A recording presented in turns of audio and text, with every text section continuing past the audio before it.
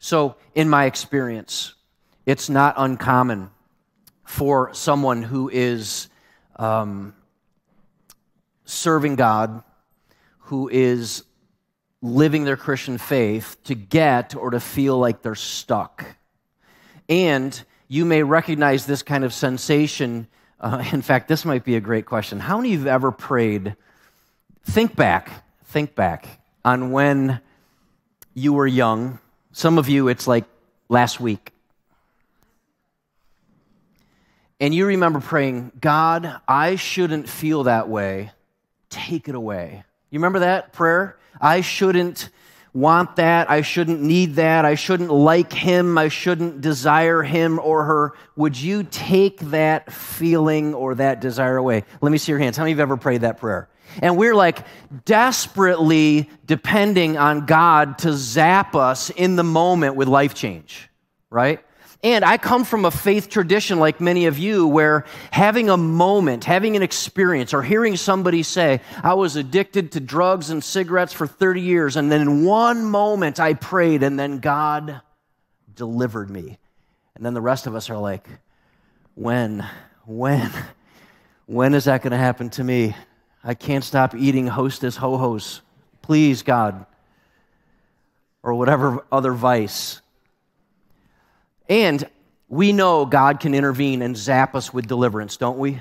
It's the way God works. He can heal us. He can deliver us. But for most of us, we find ourselves sometimes stuck needing life change, and the life change doesn't come. And there's a lot of reasons we get stuck. But today, we're going to look at how Ephesians chapter 4 tells us that God provides the power to exchange our old life with a new one. You don't even need the receipt. You just show up in God's life, and you show up in God's design. You show up in God's family, and he starts to work and help us to swap that out. And so I've come across these experiences of my own, and I wonder if you've come across them too, of just feeling stuck in the old way of life. Stuck in doing things the way I've always done them, stuck in desiring the things I've always desired. In fact, a lot of times when you ask people, how is it going, they already know how it's going, and they tell you it's going same old, same old. Nothing's changing. It's all the same. And of course, they mean their circumstances, but I feel like it could also be a good answer when you say to somebody, how are you changing? Same old, same old. I'm stuck. Very little happening. And what we learn is we learn new ways of managing our pain. We learn new ways of managing our boredom. We learn new ways of managing the monotony or the disappointments in our lives, sometimes finding new ways to manage the hurts, the habits, and the hang-ups that we've always had. Well, good news, God has provided the power to exchange that old life for a new one. And no matter where you are in your life, for some people, it's a lot of time and energy trying to protect the secrets of our lives. For others, it's trying to get past and get over the slip-ups that we've made in our life, the bad decisions that have cost us some of our emotional, physical, mental health, spiritual health. Perhaps it's some of the scandals that has happened in your life, scandalous things that have happened to you by people that you loved or trusted, and you're stuck, overcome with some of the pain that's caused by those scandals.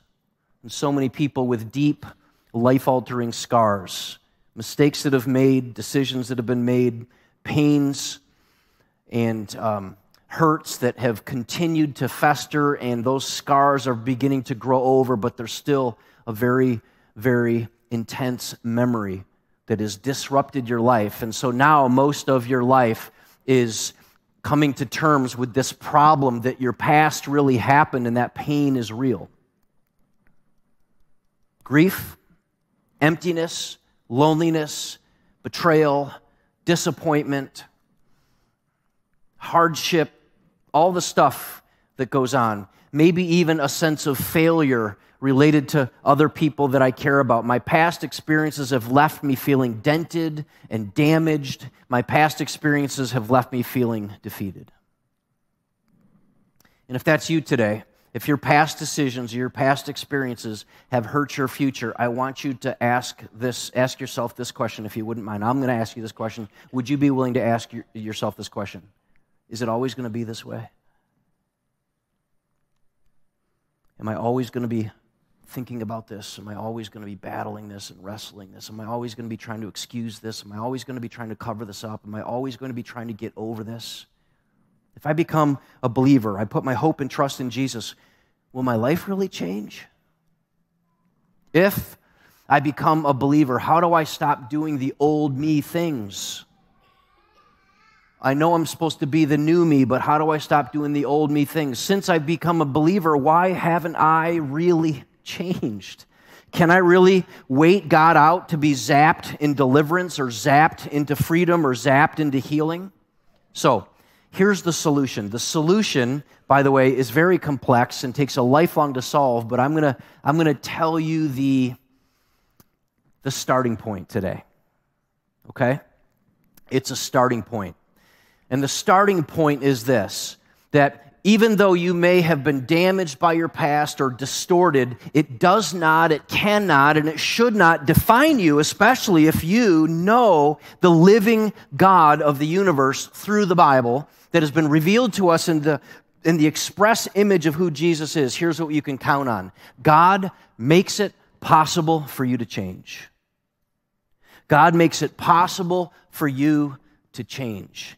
And I don't mind one bit if you see something, read something, or hear something that you agree with, if you said, yes, that's true. Whatever word comes to you, let it fly. I don't mind. I don't need you to do that, but you have permission to do that. Check this out. You are not stuck in the old life before meeting and knowing who Jesus was. Now, maybe this is the appropriate question. How many of you have actually experienced a life change since coming to saving faith with Jesus? Anybody? Look around and see these hands. These are people whose lives have been transformed by Jesus, through Jesus, and they discovered firsthand it's possible to change. You don't have to stay dented and damaged and otherwise completely distorted in who you are and what your identity is. Being in the process of transformation, and that's a Bible word, transformation, being transformed. God's story in Ephesians starts like this. God says in Ephesians, I sent Jesus. He has the miraculous role and responsibility of unifying all creation under His authority and under His leadership, and He's reconciled insiders and outsiders, and He's made one new family with them. And He is going to continue to reconcile and renew them into new living. And then, therefore, because of that, God's story now changes your story. Your story gets changed by God's story. So, now we pick up in Ephesians chapter 4, and here's how we start. Halfway through, we're in verse 17. God says, through Paul, writing to the Ephesian church, live no longer as the Gentiles do. Okay, so you are one new family, and you are able to change, and he says, don't live the way you used to live.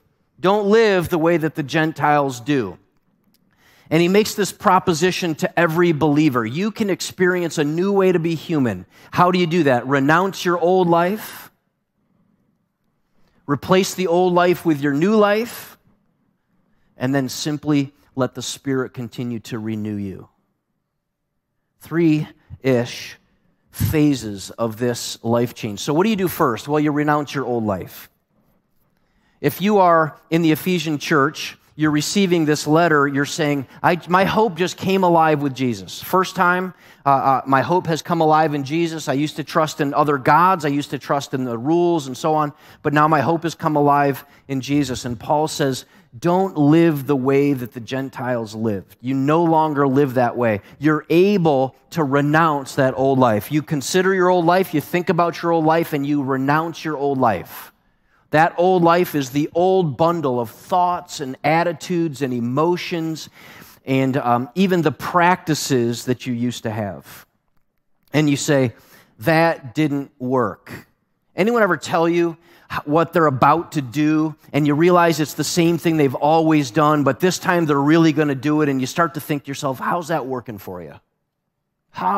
That's a great question. If you ever get a chance to ask that question, drop it on somebody now and then just sit back and listen. How's that been working for you?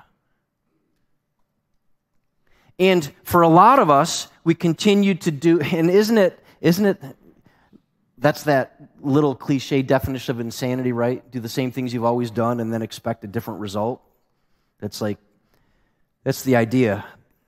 We used to do these things, have these emotions and these practices and these attitudes and these thoughts, and we're going to continue to live like that and expect something to change. Well, what can I do with that old bundle? What do I do with the former way of life? Throw off your old sinful nature and your former way of life. Throw it off.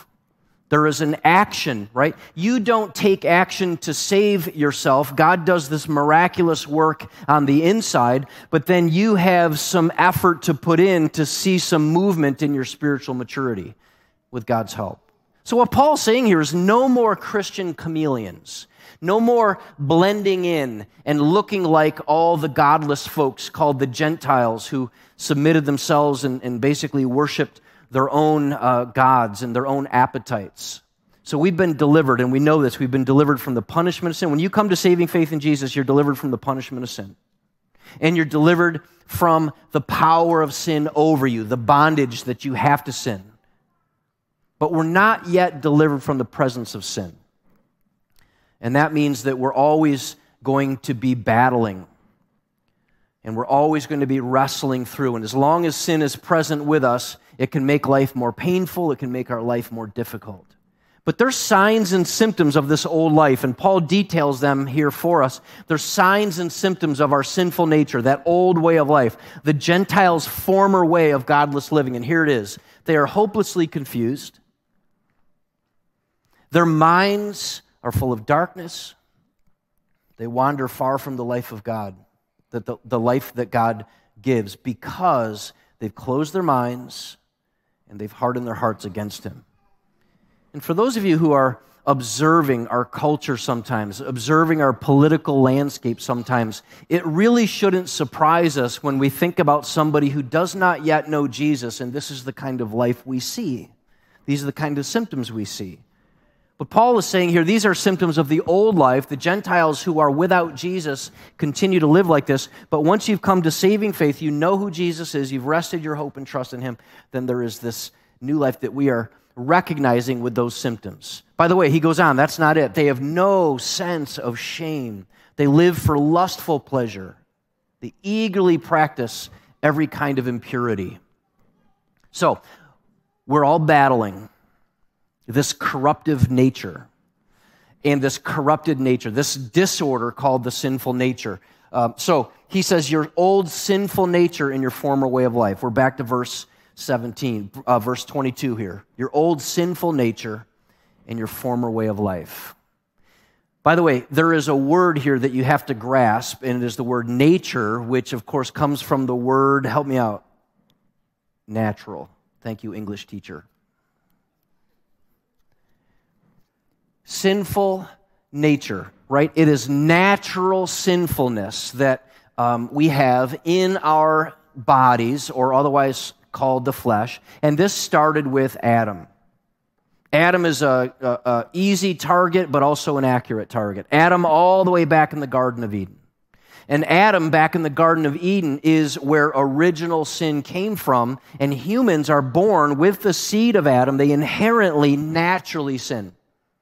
They inherently adopt that seed, that corrupt, sinful nature. And the fall of Adam simply means this, that all of us are corrupted by the natural orientation to live our lives for ourselves and about ourselves, right? Which basically means to live for our own glory. We're expanding our own image, our own desires, our own needs and wants. We kind of see our life through this orientation towards self-centeredness. That would be a sinful nature. Elevating the self, and you remember Adam and Eve did that, right? The serpent tempts them, and they elevate their own glory over God's glory after some deceitful questions. So it's a default position, our sinful nature. And that nature is more desirable for human beings because of the flesh or the orientation for living for the self. So, what should we know about the sinful nature? It's corrupted by lust and deception. Corrupted by lust. Well, what does that mean? There isn't just a physical sexual lust. There's a lot of different ways lust can be defined, right? In fact, I think it's the book of 1 John, he describes how there is the lust of the eyes, the lust of the flesh, pride of life. So this lust means a strong desire or an urge or an appetite for something you're not entitled to. More of something good or more of something that you can have, but perhaps more than you're entitled to. It's an appetite, an urge, or a desire, and it's strong. And these lusts drag us around for most of our lifetime, pursuing things that we want or need. And it's also corrupted by deception. Deception, of course, has an element of truth, but then that truth is distorted, and oftentimes it's the only real weapon of the enemy who's called in the scriptures the devil over us is to distort the truth. Or I like to use this word, to counterfeit the truth. And we see this also happen in the Garden of Eden. Something false that's distorted and it makes it believable, right? I'll give you an example. Just think of any and every infomercial you've ever seen.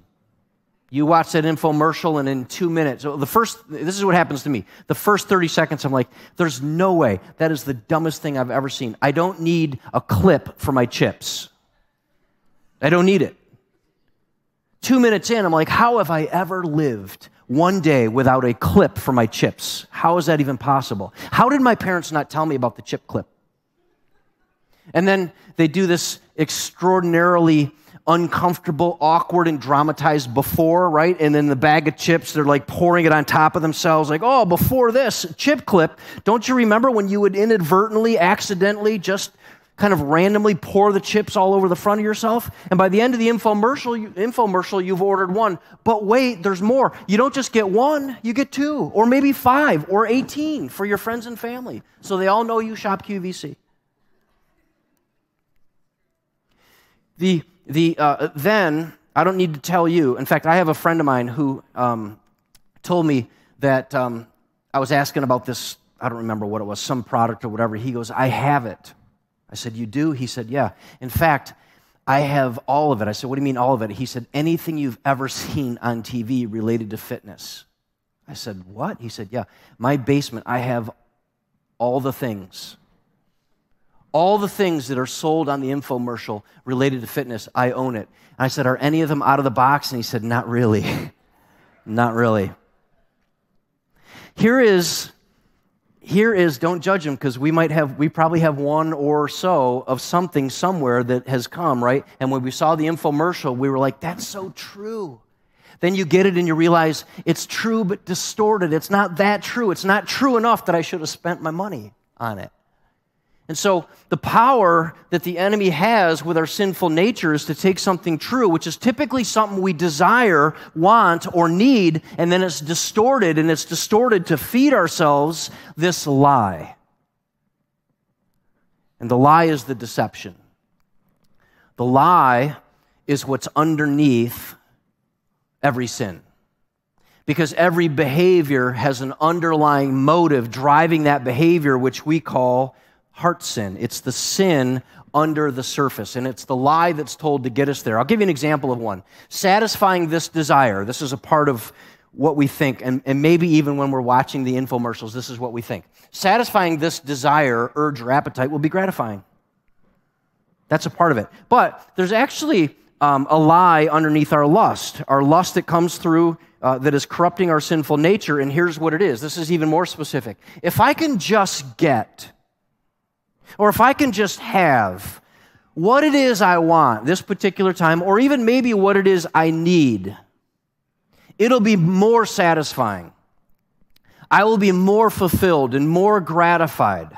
And without saying it, what we're saying is it'll be more satisfying than the glory of God that's expressed in Jesus, that's supposed to completely satisfy all our desires, all of our needs, all of our wants. But we have to be convinced by the deception that's going on and the corruption of our flesh. We have to be deceived to believe that whatever it is that we're urged to have or that we need or that we want is somehow going to be more gratifying than anything God has ever provided to us through Jesus.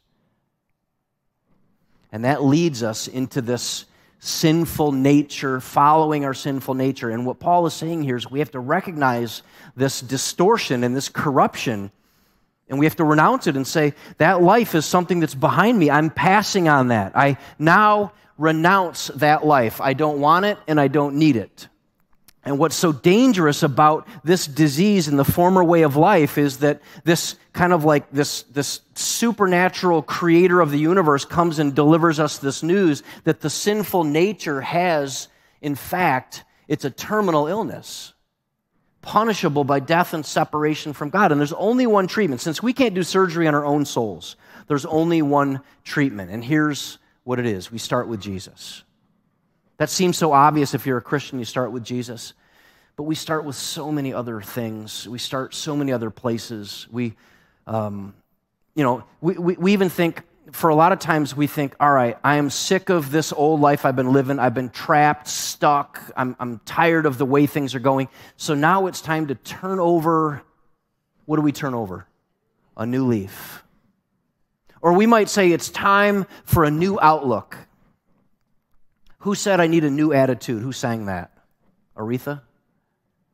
Is that right? No? I need a new focus. And one of the traps with a new focus is I need to focus on myself, right? And a lot of times I think someone means they've been getting stepped on and abused and now they're not going to let that happen anymore. But other times people mean I need to focus on myself, and they believe that what I need to overcome and what I need for healing and what I need for wholeness I'm going to find in myself. And yet the scriptures teach us that the reason that we got where we got was because of what we find inside. Selfishness, pride, so on. So, since you have heard about Jesus and have learned the truth that comes from him. So in Ephesians chapter 4, verse 20, Paul says, renounce your old life, and since you've learned about Jesus, that's where we're starting. Since you have learned about Jesus, since you've learned the truth that comes from him, you discovered that following the rules doesn't change your life. And the Jewish people and the Pharisee community had been devoted to pleasing God and winning his approval by following his law. And then Paul comes with this good news of the gospel and says, it's not rules that change your life. It's a relationship with God through Jesus. It's a new heart. You're not rescued with new Christian rules. Your life doesn't change just by refocusing and redevoting yourself to new rules. God is not trying to change our heart here in the book of Ephesians by saying, be more religious, be more righteous.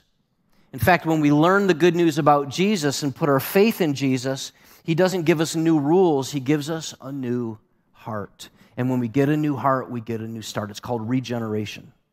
Regeneration is the way that it happens, and it comes through repentance, and our new nature is regenerated with a new heart. Well, how do we know that? Well, let me take you back 600 years when Ezekiel, the prophet, is giving a message to the Jews who are completely hung up on appeasing God through the law. And in fact, in Ezekiel tells the Israelite people that there's going to be a day when God is going to go do some serious surgery, and he's going to fix the relationship with his people, and he's not going to fix it with 10 more commandments. He's not going to fix it with 100 more commandments. He's not going to fix it with new morality. Instead, he says, I'm going to fix it by giving you a new heart. How does it go? He says, I will give you a new heart, and a new spirit I will put within you. I will take out of you the heart of stone, and I'll replace it with a heart of flesh. And you will sense that I'm near. You will sense that I love you. You will sense me calling you to saving faith. And then, after you have your new heart, the Spirit will help you to be obedient. Because stone hearts, hard hearts, are not obedient. They're stiff-necked, proud, self-righteous, and self-reliant. So Jesus has radically changed our hearts. And to the degree in which we are in union with Him, we see disobedience get replaced with obedience. We become fully capable, right? We're fully alive to God and fully capable of obedience. How does that happen? Through our union with Jesus, through the Spirit making our hearts alive to God for the first time ever. We're dead to sin and alive to God. It's impossible except that God has given us a new heart. I'm defined by this new identity, new desires, new attitudes. So I want you to picture this, right? So picture this, if you would, with me, using this idea of transformation. And to think of transformation, I have this kind of this progression for you. And this is so helpful when you think of your movement in your spiritual maturity of renouncing the old life, starting with Jesus, and then beginning to grow in your faith. You could think of yourself as starting over there. Some people say caterpillar at the end. I think it's so much more hard-hitting and dramatic to say worm. Start with the worm, and then at the end of the transformation, we get this beautiful butterfly. But most of us who have come to saving faith in Jesus, He has regenerated our hearts, we are somewhere in this process of transformation. But one of the key parts of this transformation is to shed the old skin. One of the cool parts of the butterfly, I mean, I don't know if you're as horrified as I am. What if this butterfly just took the skin with it and floated around, and it would be far less beautiful? Do you agree if it was floating around carrying its old dead skin? It's not quite the impact, not quite the beauty. I don't know if I want it landing on me. I don't know if I want it landing on me anyway, but with the old dead skin. So there's a shedding that goes on by this butterfly at some point where it lives free and it lives new and it finds itself living a new life. But most of us are in this process somewhere where we're learning to shed the old life, to throw it off, to see ourselves as having a new heart in union with Jesus. We're alive to God and alive to obedience and a desire to obey. And we are now so alive to God through His Spirit who dwells in us, we get to replace the old nature with our new one. Replace the old nature with your new one. And this is so important. If you have not been able to keep up or stay on track until this point, now is the time to take that on-ramp back on and lock into this to learn. Check this out. This is so vital that we get this. Put on your new nature, created to be, not the best version of your grandparents or your spiritual parents or your spiritual leaders at your church. You have been given this new nature, which was created to be like God, truly righteous and holy. So you have a new heart that brings a new natural. A new natural. New freedoms, new affections, a new will, and a new power to live a new life. All provided on the inside. And there's this word that's important. It's called liberty. Paul the Apostle writes about Christian liberty over and over and over. What does that mean? Freedom from the old law. Freedom, not freedom to obey, but freedom to win God's approval and favor through obedience to the law. We get to say no to temptation. Well, how do we say yes to something? How do we say no to something? And here's how. And we've mentioned this a few times in some of these series, but I want you to try to grasp this again. We say no to the old. This is so important. This could be life-changing. This could be life-changing. We say no to the old by saying yes to what? Yes, that's it. We say no to the old. How? By saying yes to the new. One Puritan wrote about it this way, Thomas Chalmers. He called it the expulsive power of a new affection. Some of us have experienced this actually happening in our lives inadvertently.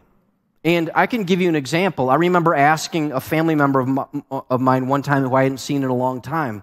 I found out, whether he said it or he mentioned it or someone else did, that he quit smoking. And I said to him, wow, is it true? Did I hear, are you telling me that you quit smoking? And he said, yes. And I gained 50 pounds doing it. What happened? No to smoking, yes to overeating. Right? In other words, I displaced that old stinky habit of mine that I had with a new life-altering, put me in my grave too soon habit. So life change, this is so important. Life change is not saying no to bad things. How many of you grew up and the main message that you absorbed from your faith was saying no to bad things? Anybody? No to bad things. No to bad stuff. Is that important? Yes. Paul already said so. Throw off your old stuff. Throw it off. But that's not it. It's not where we stop. That's not what we hope in. That's not what we're telling people about. Oh my goodness, I want to tell you something so critical. This will change your life. You, like me, could spend the rest of your life saying no to all the good stuff, on all the things that you want the rest of your life. No thanks. Not appealing. But what we're saying is this, that we have a new nature. It's created in God to be like God. And what we have to offer you is so terrific, you'll throw off the old and you get to replace it with the new. And you find yourself growing in new affection, and the old affection begins to kind of wither and fade. And I've used this analogy before. I was not able to give up fast food until after I got married and my wife started to cook real food. I couldn't get rid of old fake desserts until I started to have homemade real desserts. And then I could drive by those Wendy's billboards on the highway and curse them and saying, "Get behind me, Satan." Just kidding. Because I'm on my way home to eat real food. I'm going to have real dessert, and I could say no to the fake, and I could say no to the counterfeit because I've experienced the real thing. And God is helping the Ephesians discover that your life following me and serving Jesus is not going to be a life that's 100% devoted to saying no and throwing off. It's going to be replaced with a new joy, a new affection for God, and an entirely new kind of inner peace, and you say yes to that and no to the old. The expulsive power of a new affection. When your heart loves something, it does something. When your heart loves something, it moves things around to make it happen. It's amazing to me when I have something I want to buy or find. It's amazing to me how far, this happens on Facebook Marketplace before it turned into like a digital flea market. I would find something I've been looking for, I'd find something at the right price, and I would find something that I decided that I absolutely had to have, and no matter what the inconveniences were, no matter how far, no matter how much, no matter what got in the way, I would find a way to get all the way there in the most inconvenient times of my life because I had to have it. And then 2 hours later, look at my watch and say, I've only got an hour to get to the gym. I think it's my schedule's too jammed up. Can't do it. In other words, I don't really want to do that. So every little excuse I could find, the traffic is so heavy, I'm probably not going to make it to the gym today. What's that mean? It means that our hearts follow stuff that we want. We get things. We have time. We have, we put in our lives the things that we have affection for. So what if you can't say no? If you can't say no to the stuff that we're trying to throw off, if I were you, I wouldn't focus on getting better at saying no. I would focus on a renewed vision of how beautiful and how fulfilling Jesus is. That's where I would start.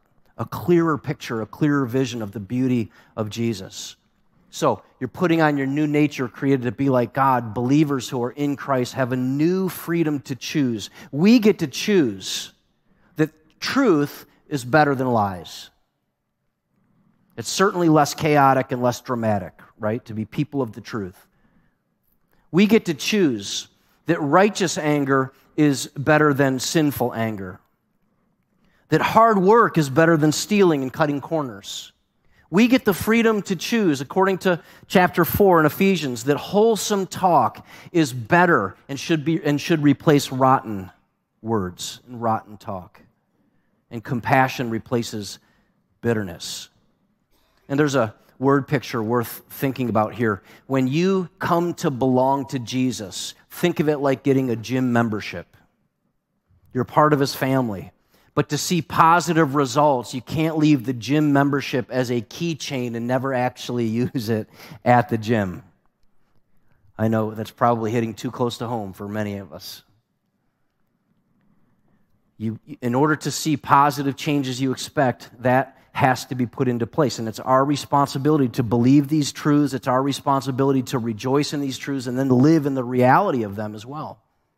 Lastly, let the Spirit renew you. Let the Spirit renew you. You remember getting your driver's license, some of you? You remember getting your driver's license? And you remember how the day that you got your driver's license, you became an expert driver? It doesn't work like that, does it? When you get your driver's license, all it means is it's recognized, you are recognized now to have the minimum proficiency to get behind the wheel and not get ticketed for not having your license or to drive illegally. So a driver's license means you're able to drive. But haven't you decided or discovered that it never meant that at 16 years old you know everything that you need to know about effective driving? What happens? You get your license at 16, and then for the rest of your life, you're going to learn how to be a completely finished expert driver. It requires a lifetime of learning. And when you believe, when you put your trust in Jesus and your heart is regenerated by the Holy Spirit, so you basically get a faith license. You're a part of the faith family. And then you spend the rest of your life learning how to let the Spirit renew you. It's a lifelong spiritual maturity. It requires a lifetime of learning. To learn how to avoid all the deadly and dangerous obstacles that are in the way. Here's what Paul says about it. He says, live no longer as the Gentiles do. Instead, here's the next part, the power part, let the Spirit renew your thoughts and attitudes. So, we can't just renounce our old life, start with Jesus, and then replace it with the new. We're not doing that on our own. We're letting the Spirit do that, and this is how God, by His Spirit, renews you. He renews your thoughts, and He renews your attitudes. And in this passage, God promises two things: to radically change our hearts, and then to actually put His Holy Spirit on the inner life, called the indwelling of the Spirit, and He prompts us and He enables us to obey Him. So we're doing that because He's given us the power to do that. And our new heart, by the power of His indwelling Spirit, allows us to listen and yield.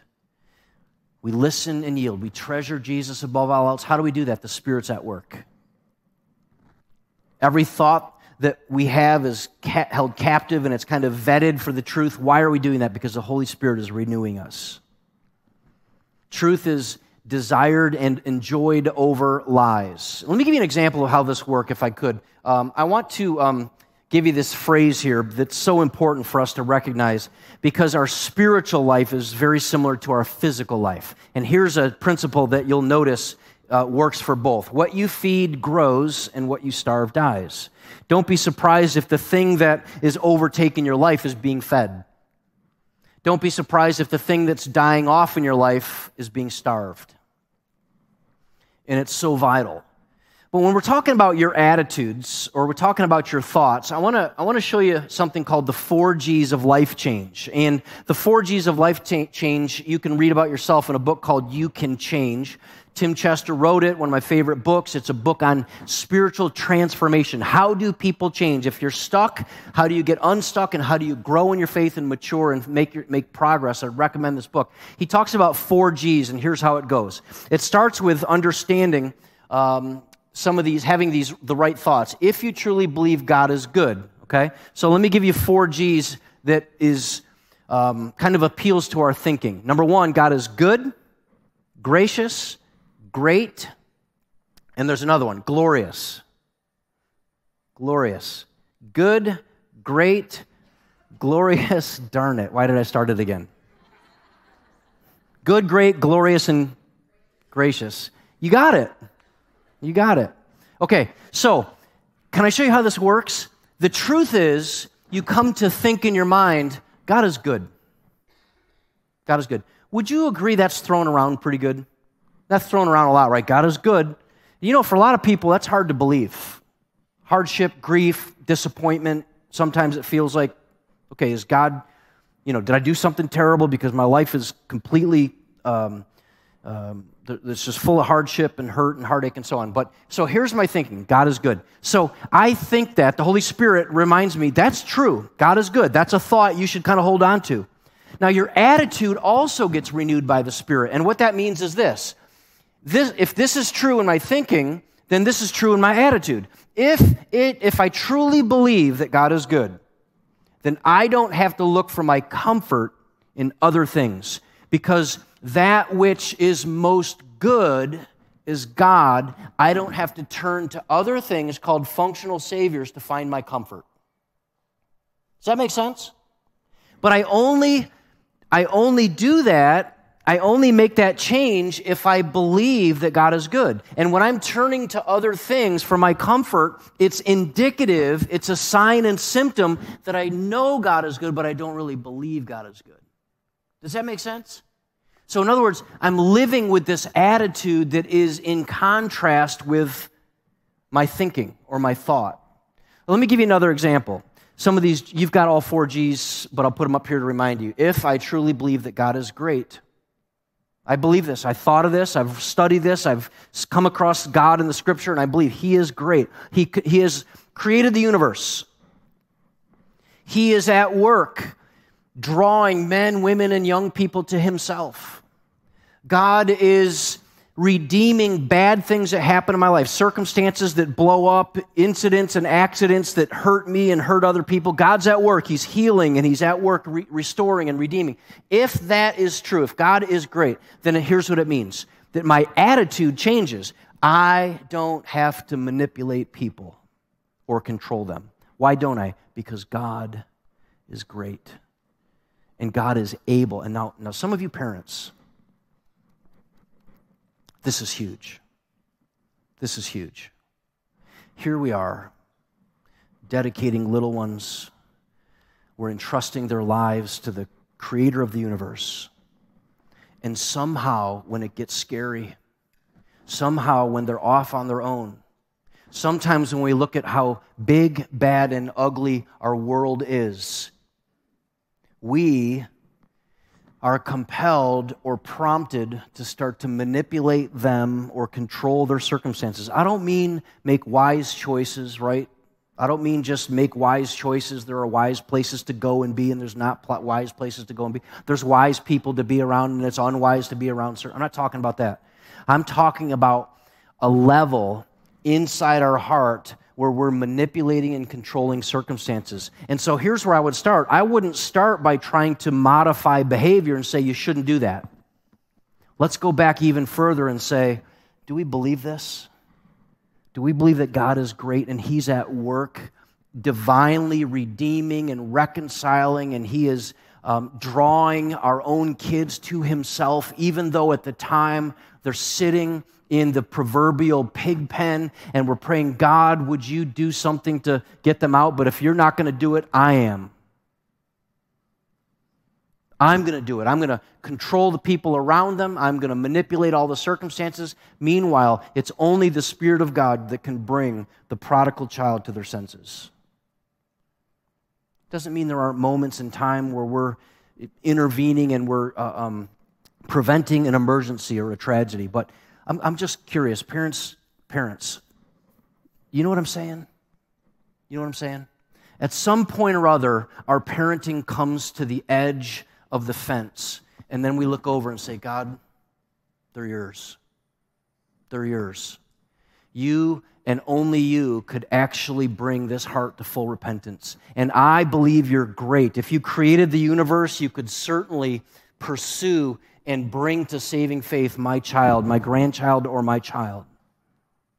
And so I'm going to trust that you're going to do your thing. And the reason I'm able to do that, the reason I'm able to take my hands off of the control and stop manipulating people or them, is because I believe you're great.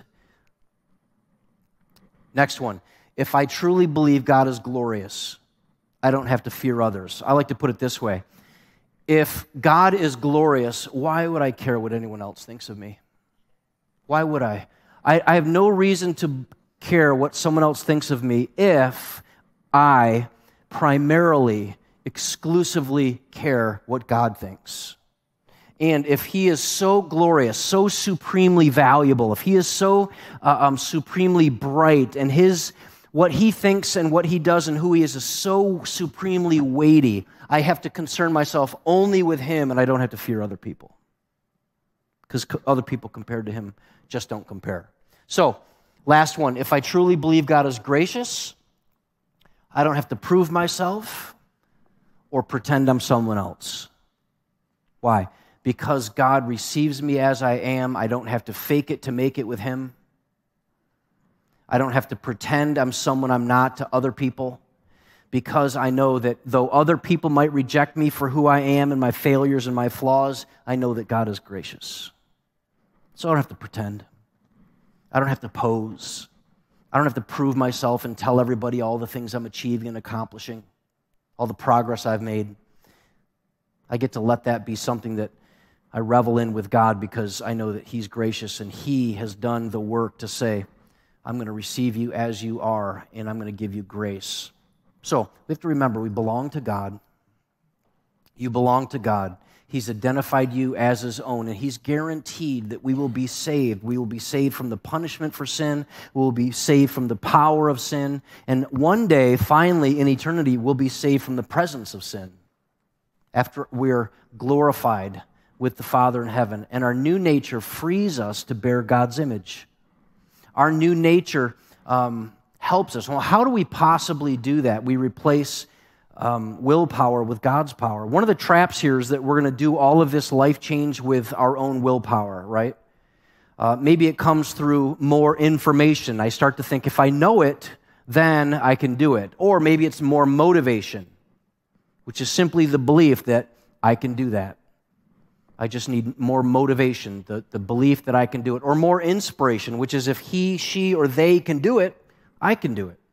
And what we're seeing here is that this is a change that happens by God Himself. Let's pray. Father, thank you for life change. We pray that here in Ephesians chapter 4, that this truth would come alive in our hearts and that you'd begin to help us move towards life change. I pray that you'd help this truth to come alive in our hearts, that someone here today would sense for the very first time it is time to put their faith, to rest their confident trust in Jesus' work, and not their own effort to follow the rules, not their own effort to live more righteously, but to just come to surrender their heart to Jesus and then see and savor the way that Jesus appears more beautiful to them and brings change, new affection, new desires, new attitudes, new thoughts that are renewed by the Spirit.